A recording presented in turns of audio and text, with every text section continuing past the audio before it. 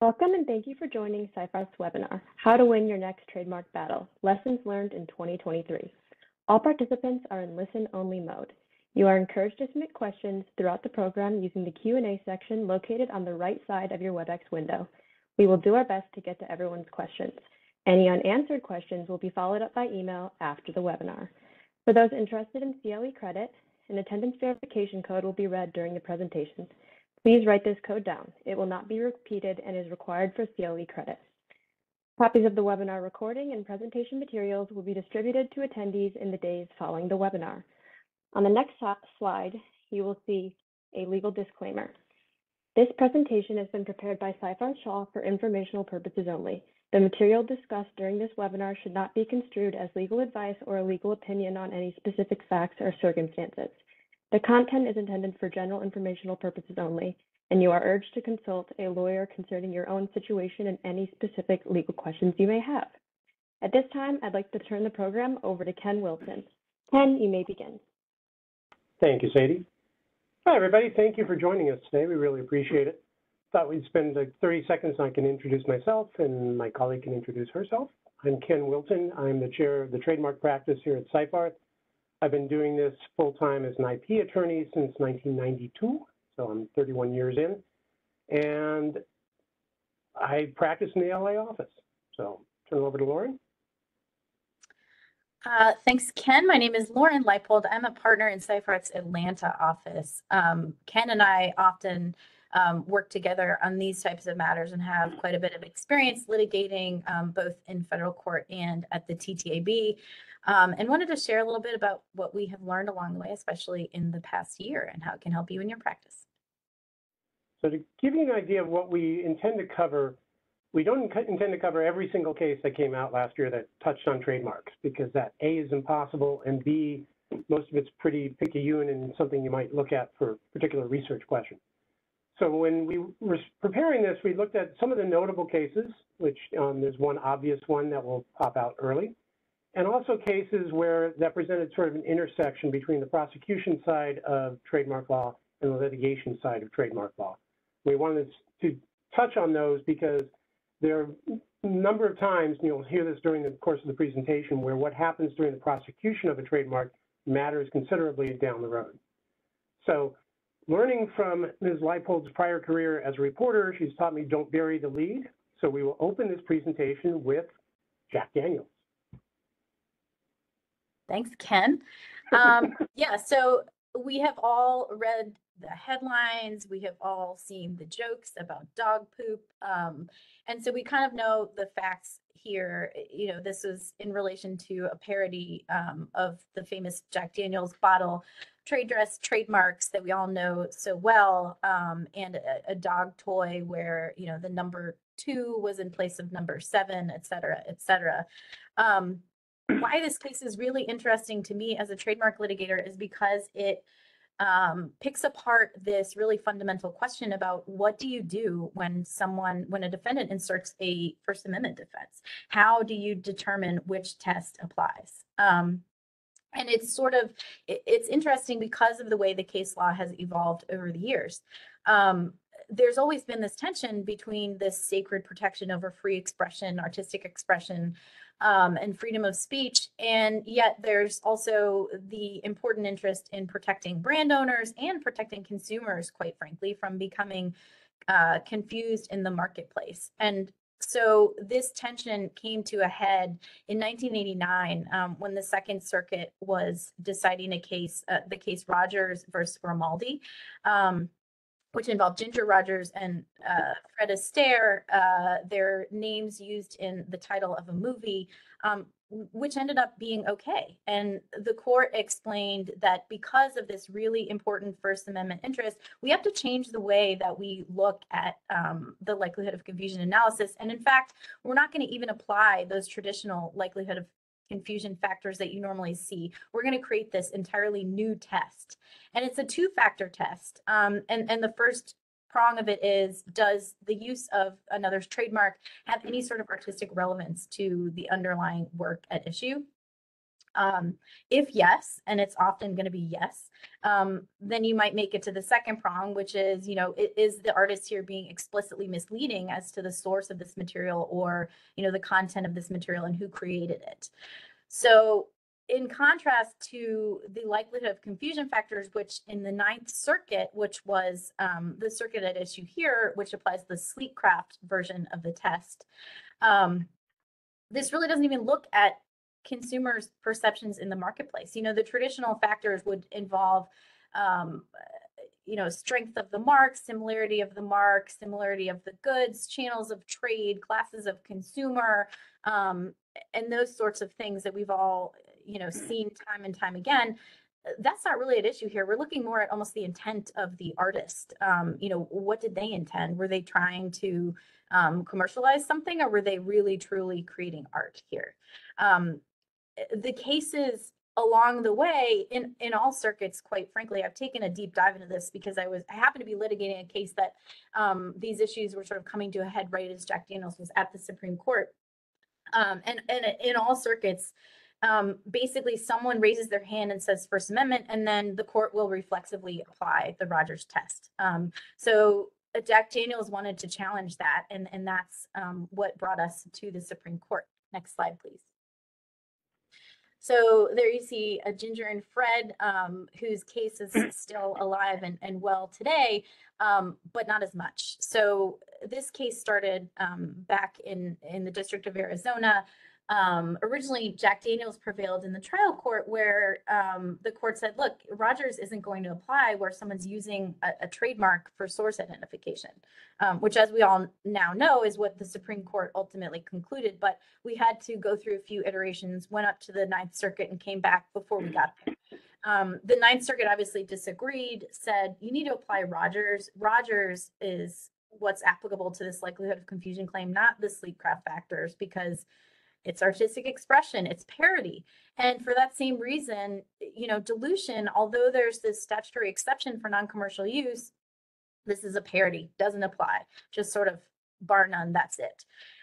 So applying Rogers, the district court found, well, you're not going to be able to show me that there's no artistic relevance, and you're not going to be able to show me that there was any explicit intent to mislead. In fact, look, there was a disclaimer on there saying we're not affiliated. So, surely there's enough to allow this to proceed as a parody, and the Ninth Circuit affirmed. So then we get to the Supreme Court. On the next slide, the Supreme Court basically sort of decided, well, we're not going to do what Jack Daniels wants, which is to get rid of the Rogers test altogether. We're not going to overrule it. There are certain situations where, yes, we do need to protect this sacred right of free expression and artistic integrity, essentially. And we're not going to totally eviscerate that, but we are going to cabin it to some extent, because thinking about what the Lanham Act is made to do, it's designed to protect against consumer confusion, and you certainly can't free ride off someone else's goodwill when you're really trying to just sell products. And here we had dog toys, you're just trying to sell the dog toys. People know exactly what you're ripping off, and you're trading on that goodwill. Now, the court didn't go so far as to actually go through the likelihood of confusion factors. It just said, in this case, you can't just automatically apply Rogers. You've got to go back, lower court, take a look at what would happen under likelihood of confusion test.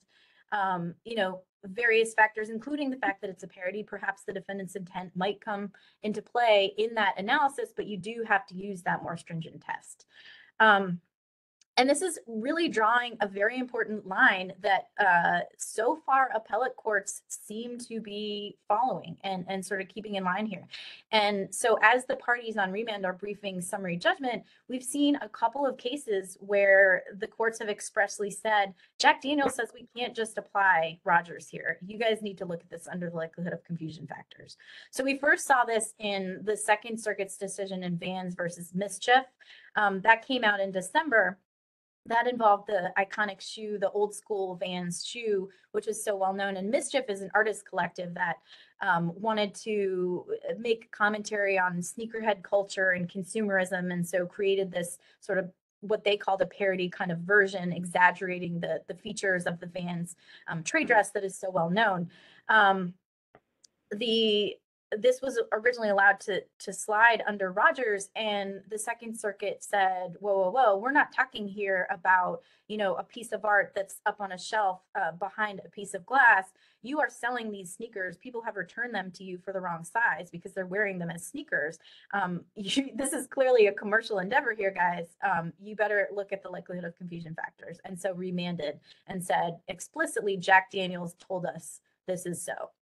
The Ninth Circuit, a similar situation in the Punch Bowl case, which just came down a couple weeks ago. And the Ninth Circuit affirmed that expressive use of a mark is not immune from the traditional likelihood of confusion inquiry. In that case, you had the plaintiff was a sort of social media e-invitation, sort of Evite similar type of service. And AJ Press, the defendant, had created after Punch Bowl was in existence, a news service called Punch Bowl News. Obviously, as a news service, raised their hand and said First Amendment protection here, which originally the trial court bought, and so did the Ninth Circuit. And what happened is a week after the Ninth Circuit came down with their opinion, the Supreme Court granted cert in Jack Daniels. And so the Ninth Circuit said, actually, we take it back. We're looking at this again, and we're going to remand because you need to apply the likelihood of confusion factors. Again, we're talking about commercial use. This is a situation where you're potentially using the trademark as a source identifier, and we're not just going to automatically let it slide under Rogers. So while it's a little more confusing in some sense in that we don't have clear-cut lines in terms of when one test versus the other will be applied, we know for sure that it's not going to be a reflexive application of Rogers, which is, I think, huge for brand owners and a really important rule of thumb moving forward when you are thinking about how you're litigating, especially in this marketplace today where consumers are seeing this product placement and this fluidity between, you know, what is artistic expression, a movie, and what is commercial use, and where do we draw the line there? And it's just not, you can't automatically get a free pass by raising your hand and saying First Amendment. So that's a really important rule of thumb to take moving forward. I'm going to throw it to Ken now, who will discuss another important decision that came down in 2023 at the Supreme Court. Thank you, Lauren. Now we're going to talk to more of the mundane as opposed to the artistic. In Abitron, which was one of the other Supreme Court trademark cases, the Supreme Court was faced with how do we apply the Lanham Act on an extraterritorial basis? And that has been a tension that's been around since 1946 when the Act passed. And over the years, there have been several cases at various different levels discussing whether or not a particular action by a particular defendant would give rise to liability in the United States. A couple come to mind, the Grupo Gigante case out of the Ninth Circuit and the Pirate Joe case out of the Ninth Circuit. But here we have a somewhat different situation. Next slide, please. In Hetronic distributes remote controls for very large pieces of machinery. And it entered into distribution agreements with several EU distributors. And the agreements essentially provided that the distributors would only use Hetronic-approved parts to build the product. So it wasn't built in the US and shipped out, it was actually put together by the various distributors in their home countries. And during the course of the relationship between Hetronic and its various distributors, the distributors started using non-approved parts. As a consequence of that, Hetronic sued them for breach of the distribution agreement. And the initial lawsuit filed against two of these distributors was simply for breach of contract. And the basis for jurisdiction, which becomes important here, and I'm going to talk about that in a minute or two, there's a choice of law provision in the distribution agreements that provided for venue and law to be decided under the law of Oklahoma and the venue in Oklahoma City. And as a general proposition, those types of provisions are enforceable. I'm sure there are exceptions. And so as a consequence of that, suit was filed in Oklahoma.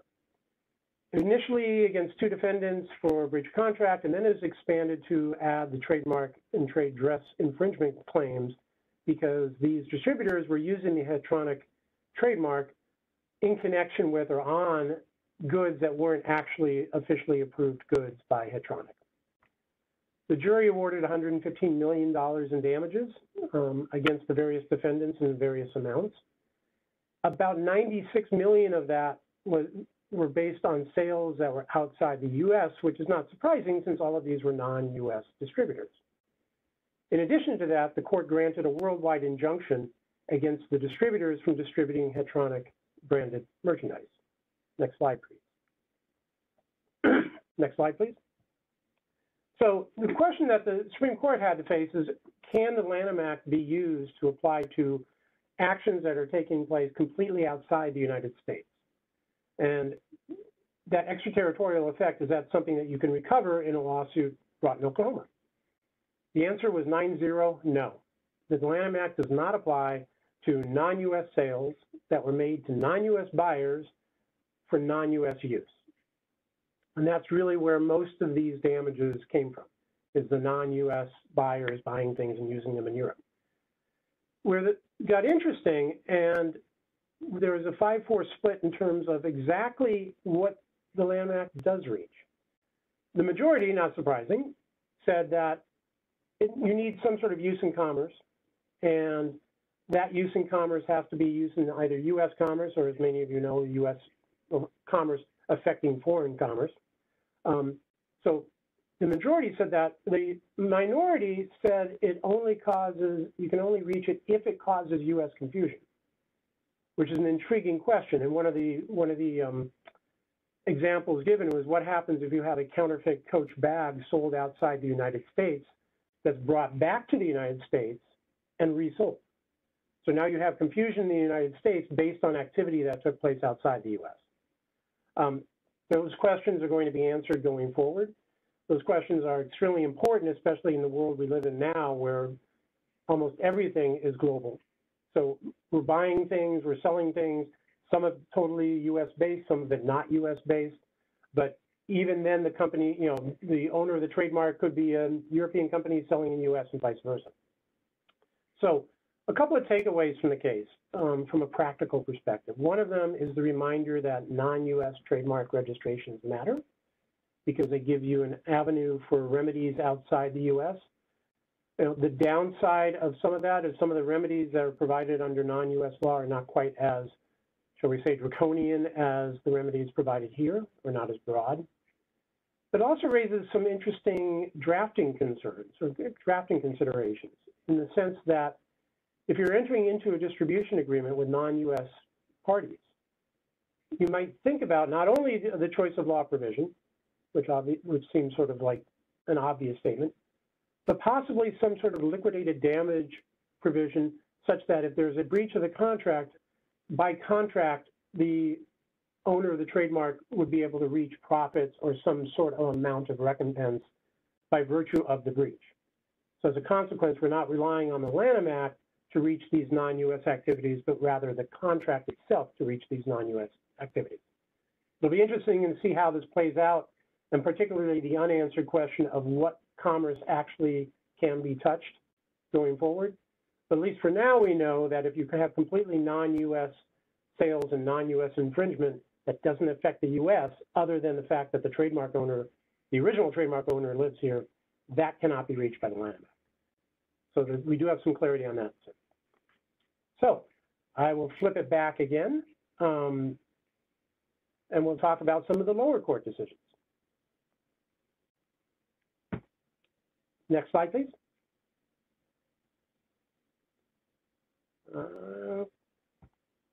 Next slide, please.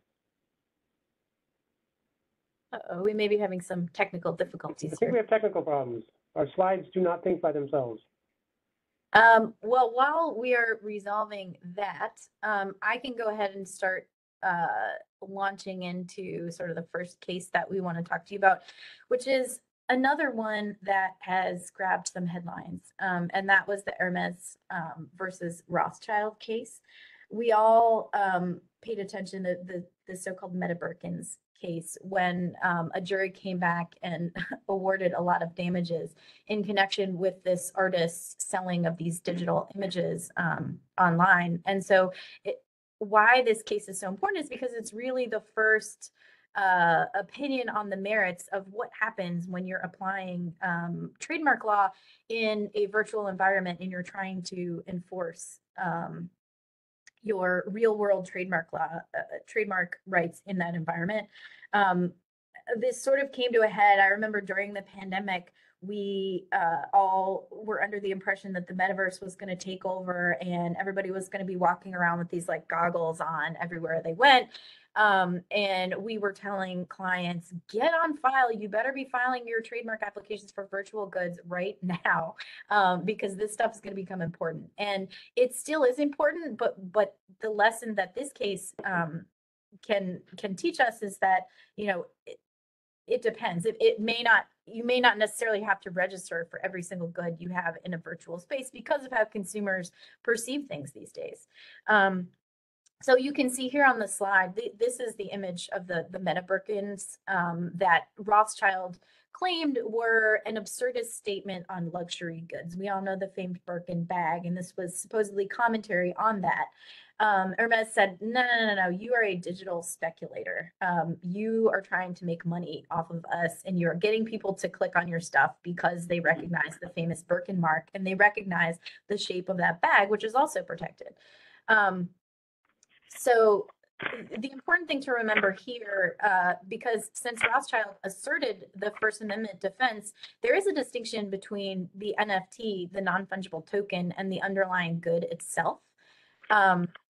So the non-fungible token is essentially authenticating, its value isn't authenticating the original work, but it isn't part and parcel of the original work necessarily. And the court looked at that in one of the underlying opinions on summary judgment, where it punted everything to the jury, but said, look, you know, the commercialism aspect is relevant here, and it comes into play when you're talking about the NFTs and selling the NFTs as these valuable items, and that they're authenticating the art. They sold these NFTs using the domain name metabirkin.com, social media handles also encompassing the Birkin mark. So this goes beyond just pure artistic expression, Hermes argued. So another important thing to recognize in this case is that there was actual confusion, which for those of you who litigate these types of cases, you probably know they're often, it's difficult to find these kinds of cases and document them appropriately in a way that creates sort of credible evidence. But when you have it, it's pretty darn important. And here, because it was so obvious to people that, you know, every brand is expanding online, as I alluded to earlier, that obviously there must have been a partnership collaboration between Rothschild and Hermes. Next slide.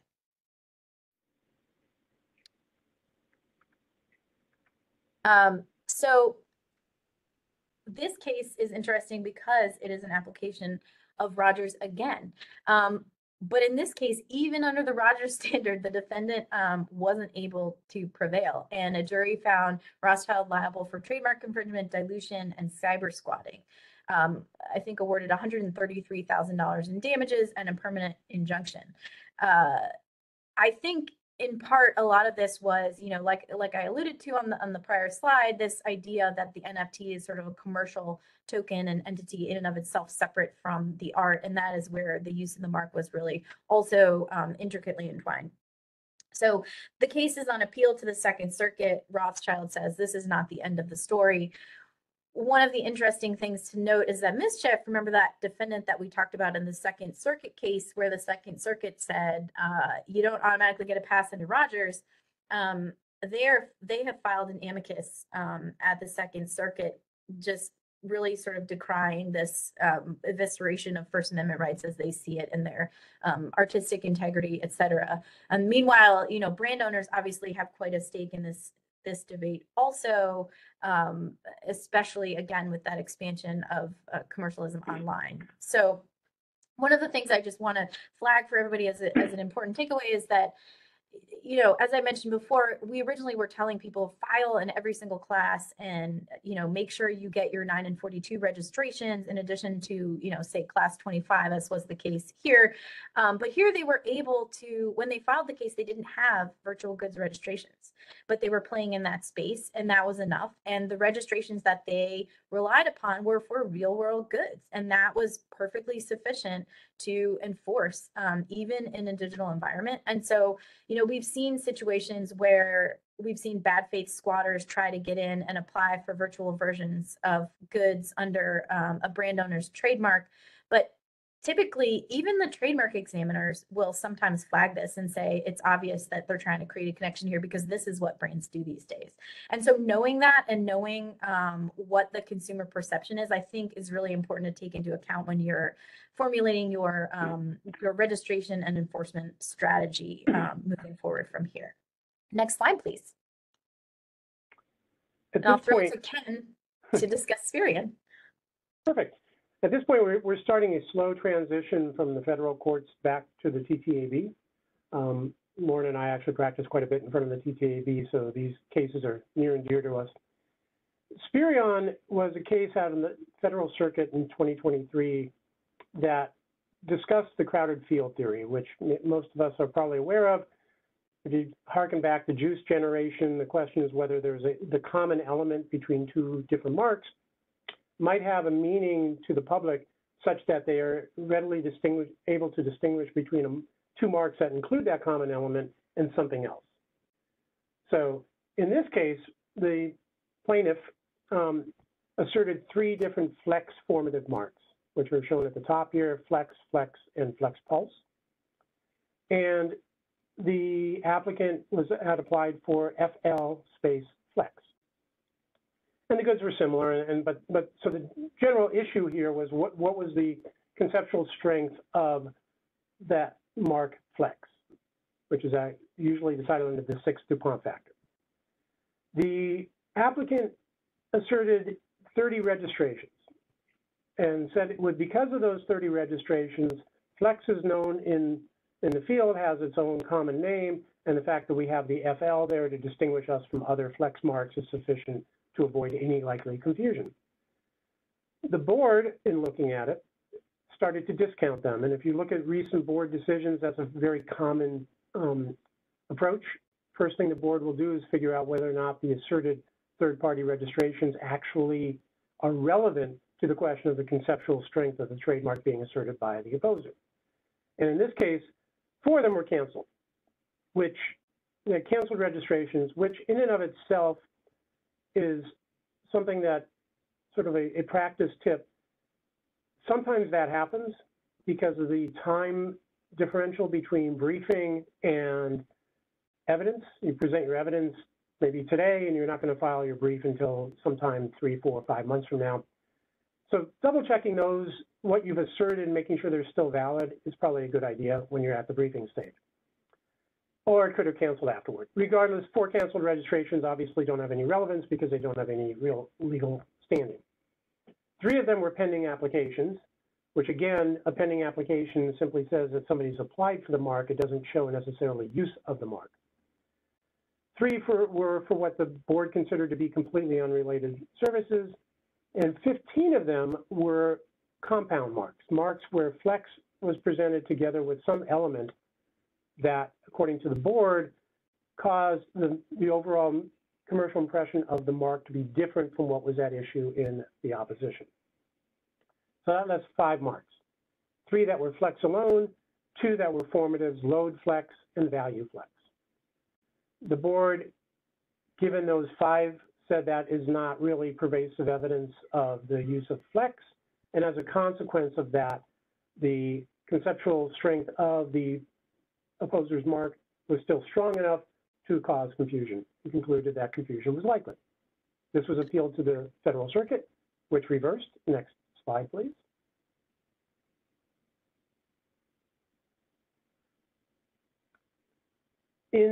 So the Federal Circuit did a couple of things in terms of finding that it should be reversed. One, it said that the compound marks, those 15 marks that included flex together with another term, should have been considered by the board. And part of the reason for that is because the applicant itself had a flex formative mark, had an FL next to flex. So discounting other marks that included other elements was inappropriate. So the shared segment may be, and this is really the test for a crowded field, is whether or not it has a commonly understood meaning to the consuming public. And then it raised an interesting question, which is the burden of proof on use. And over the years, the board has opined many times that just because there are applications or registrations of third-party marks doesn't tell us anything about how they're being used. And if we don't have any evidence of how they're being used, we can't really conclude that the consuming public would view these marks in some fashion that would cause the common element to become descriptive or suggestive.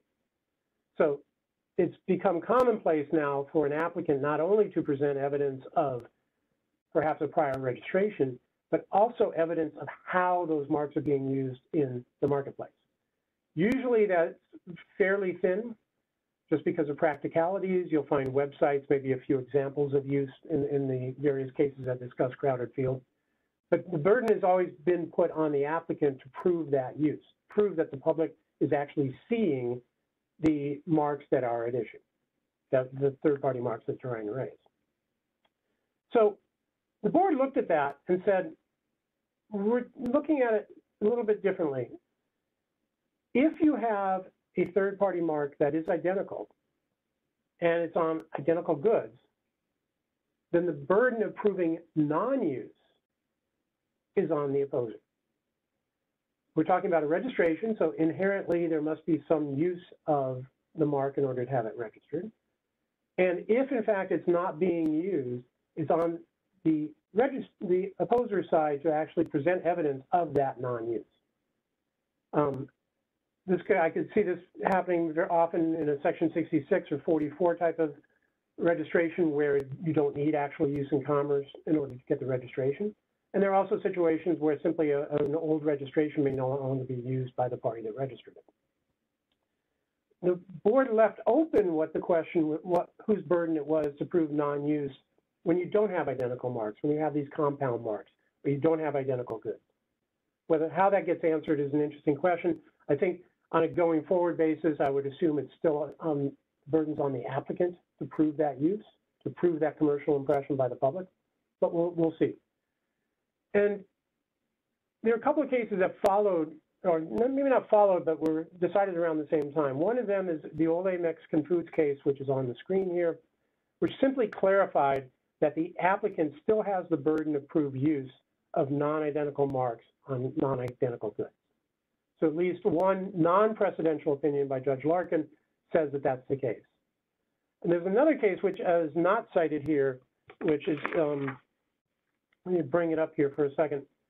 It was a El Burro versus Knuckle Sandwich case decided in 2023, where the board looked at common law use of El Burro in connection with Mexican restaurants and concluded that evidence of that common law use, and I forgot how many there were, 10, 15 of them, was sufficient to show that the opposer's mark was conceptually weak.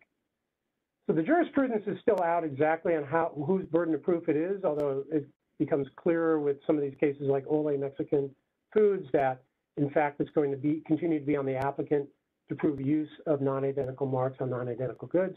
But it's definitely worth looking at every time this is raised, either if you're representing the opposer or the applicant, make sure that you get the burden right. So why don't we move on to the next slide?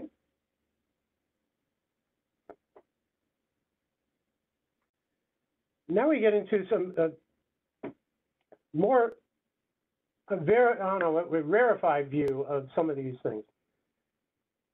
In San Antonio Winery, an issue was raised regarding how do you serve a non-U.S. defendant. And for anybody who has filed a lawsuit against a non-U.S. defendant, regardless of the area, trademarks or whatever it may be, obviously that's difficult. We have the Hague Convention on Service, which helps at times, but obviously takes a long time to do it. There are a number of countries around the world that are not signatories to the Hague Convention, which makes it even more difficult to serve a non-U.S. defendant. So San Antonio Winery raised an issue that had been looked at before by some of the district courts, but not by a federal court of appeal. And the question relates to part of the application process and part of Section 1 of the Lanham Act. And Section 1 of the Lanham Act says that you can designate a resident for service of process at the time you're applying for your mark. And it only applies to applicants not domiciled in the U.S.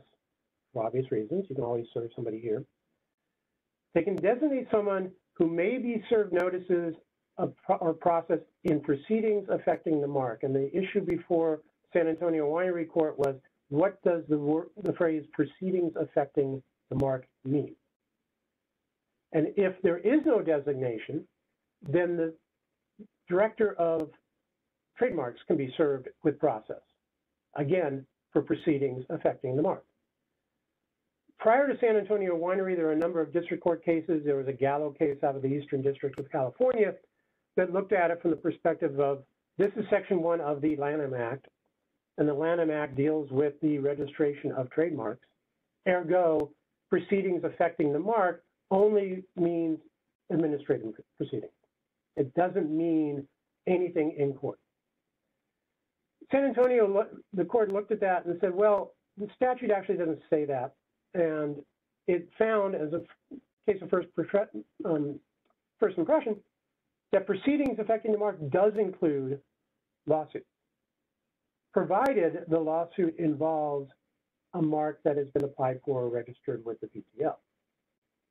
So in those situations now, Section 1E of the Lanham Act would apply, and in those situations as a plaintiff, you'd have the opportunity to serve the domestic representative, if there is one, or in the absence of that person, the director.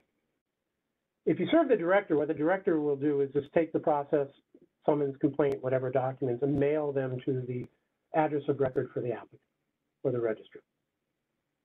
In this case, Ninth Circuit reversed, remanded back to the Central District here in Los Angeles, and default judgment was entered. Next slide, please. For those who have missed the domestic representative box, it's probably because it's somewhat buried in the application. And this is a screenshot from Tees showing where it is. And it's an interesting phrasing, if you look, because it says you can click here to designate one. You're not required to designate one. Nowhere does it say what the impact of it is, honestly. So if you do click the box, it gives you the name, another fillable form to put in the name or address of whoever it is that you're going with. Next. So following that case, there have been a couple of cases that have dealt with the domestic representative question. One out of the Southern District, where the plaintiff first asked the attorney of record on the application at issue, will you accept service? And they said no, which is consistent because the good news about being a lawyer is we get to control the scope of our representation. If you're not authorized to accept service, you don't have to accept service and probably can't. So what this court said that, okay, in light of the fact that you can't serve the attorney of record, you can use the alternative service on the director because there's no domestic representative. And the case went forward from there. Consulting Rosa was a case out of Florida, again addressing the same issue, again in a situation where there was no domestic representative. In that case, the court said you are authorized to serve the consul of record, and if that fails, then you can serve the director. How that played out, we're not entirely sure, but that puts an interesting onus on trademark application counsel because you have to affirmatively state, I'm not authorized to accept it. So when the lesson learned from this is when representing a non-U.S.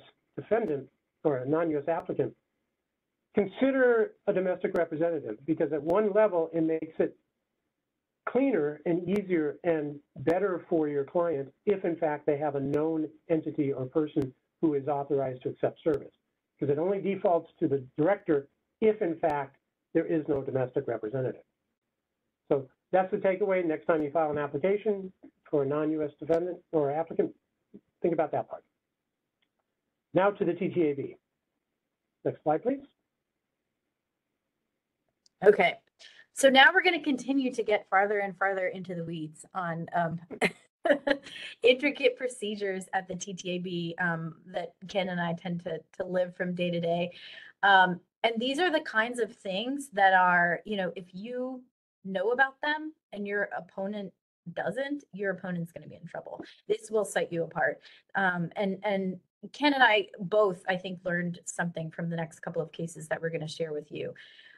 This first case is Sterling Computers versus IBM Corp. It stuck out to me, number one, because it's precedential, and the board, for whatever reason, doesn't issue precedential decisions every single time, and has gotten increasingly persnickety about citing precedential decisions. So, that's number one.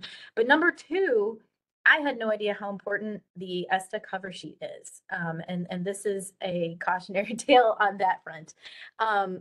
For those of you who may have filed at the TTAB, ESTA is the electronic filing mechanism that the TTAB uses. And when you are filing a notice of opposition, you typically will just, it's like a fillable form that you fill out, and then it will spit out with your final filed copy a sort of representation of what all you put in there, where you cite the information about the various parties and the marks at issue, et cetera, et cetera.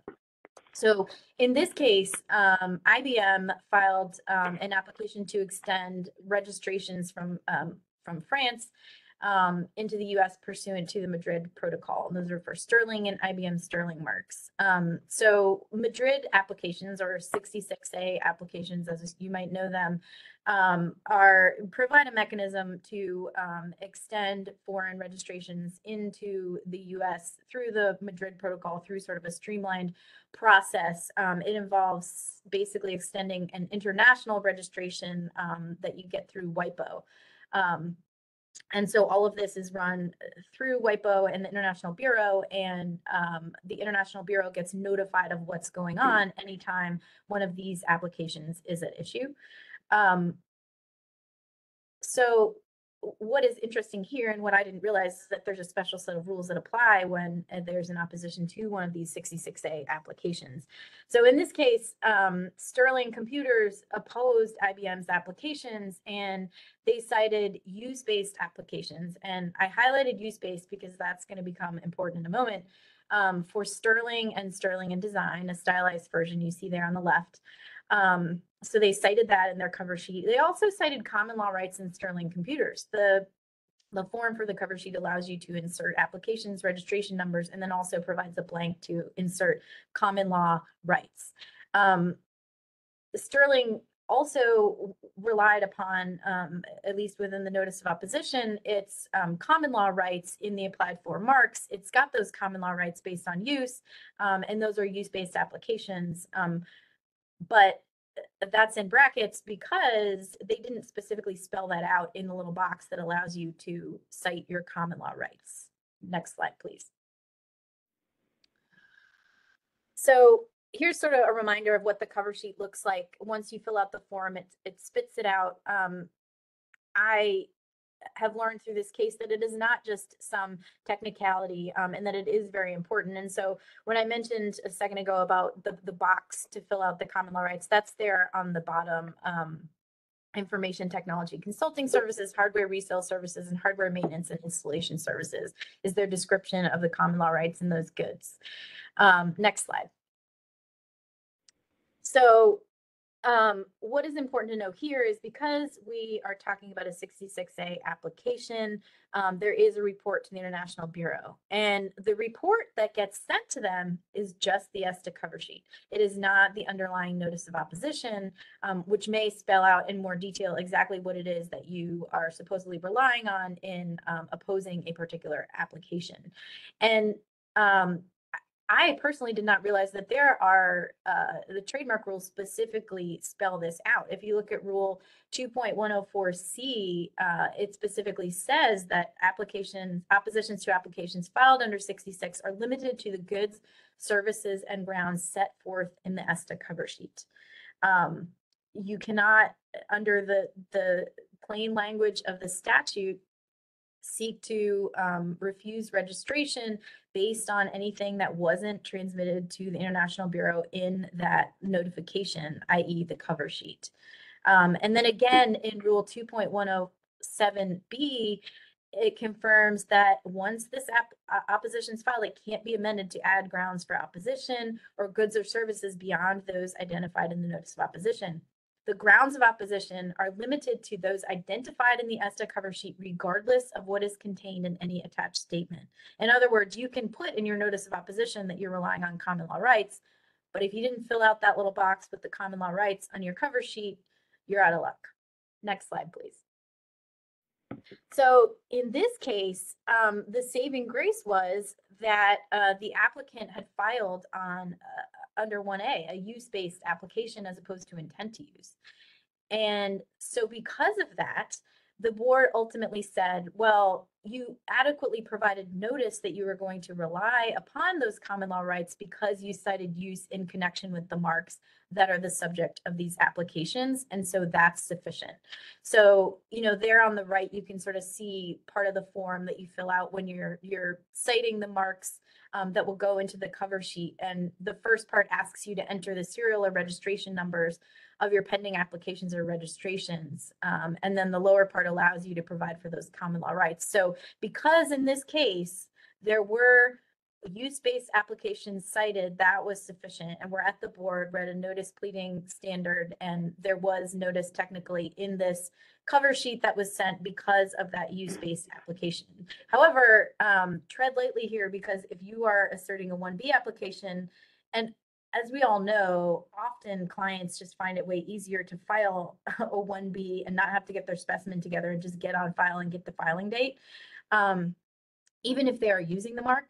If your client has done that, or if you have done that as a mark owner, and you're then wanting to rely on those common law rights and you're in 66 world, you better be sure that you then explicitly state that you have common law rights in the cover sheet, or you will be precluded from relying upon those rights later.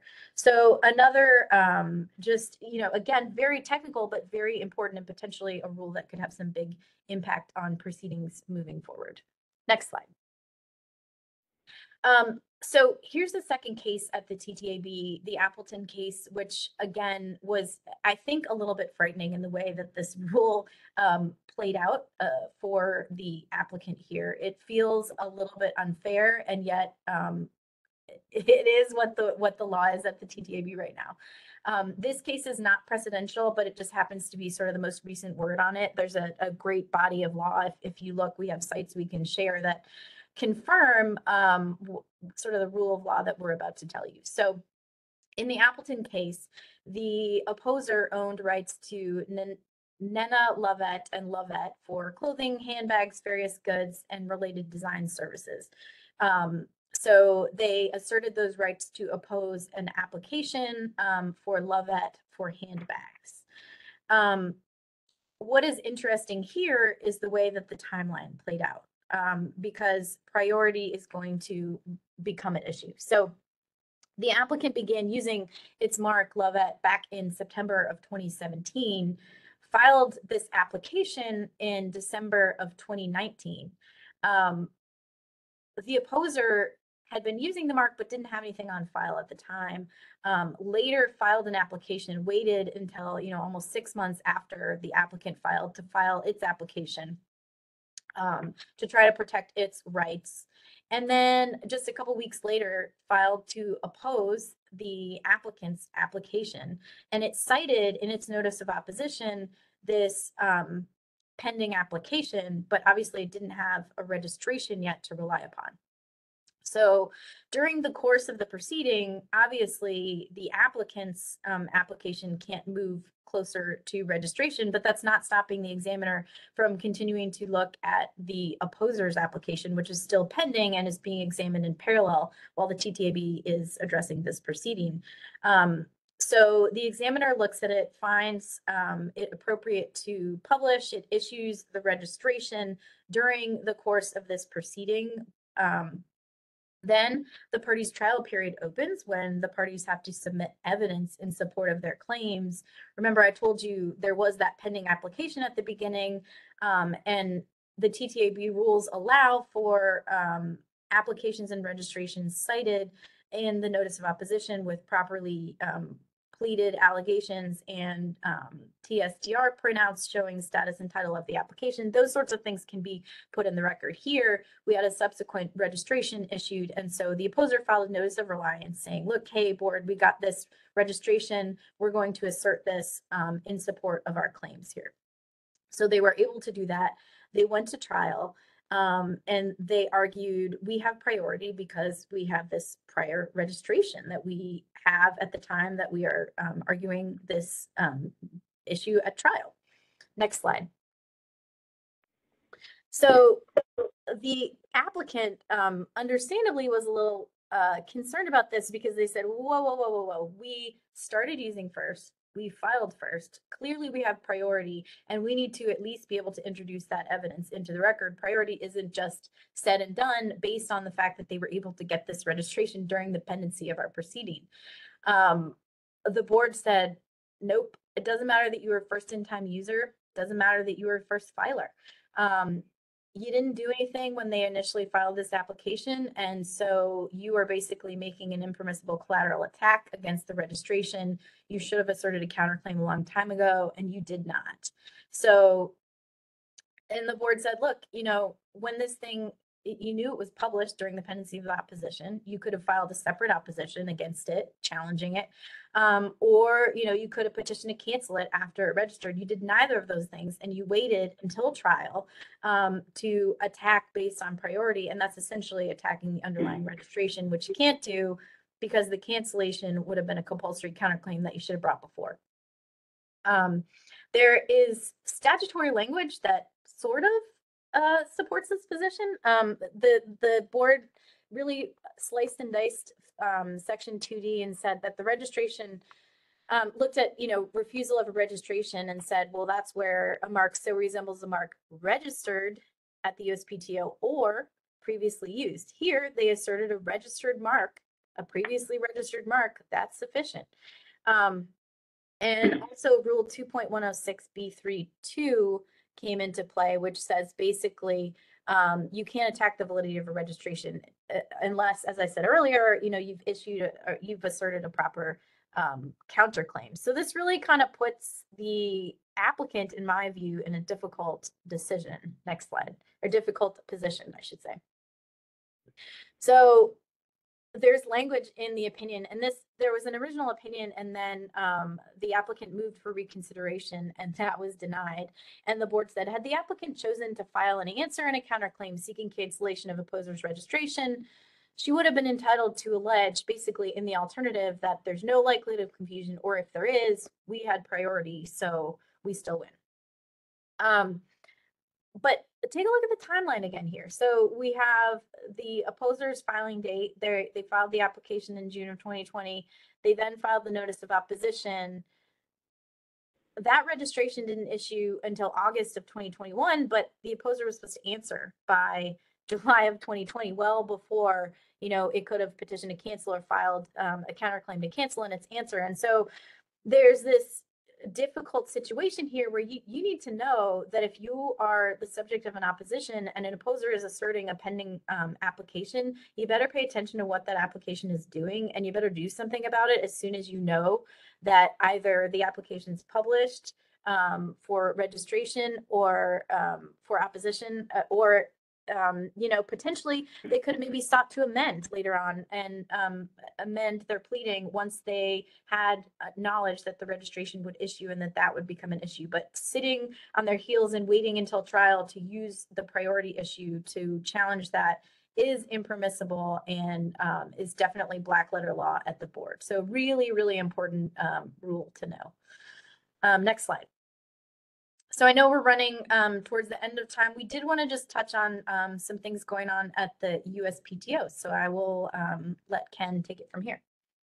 And we'll make this quick since we are running out of time here. Just wanted to touch on a couple of the proceedings that the TMA gave us starting about 2 years ago. The expungement and reexamination proceeding. I know most of the folks listening probably are aware of them and know what the rules are. Figured I'd give a quick primer on them and some statistics and a couple of tips. So expungement is a method for attacking a registration where the mark has never been used. So it was based on use in commerce, but it's never actually been used. Such a expungement proceeding, it's ex parte filing, costs about $400 for the filing fee, and all you need to show is that the mark has never been used. You need to present evidence of that. It can be filed by anybody, and the identity of the filer is not necessarily known to the registrant.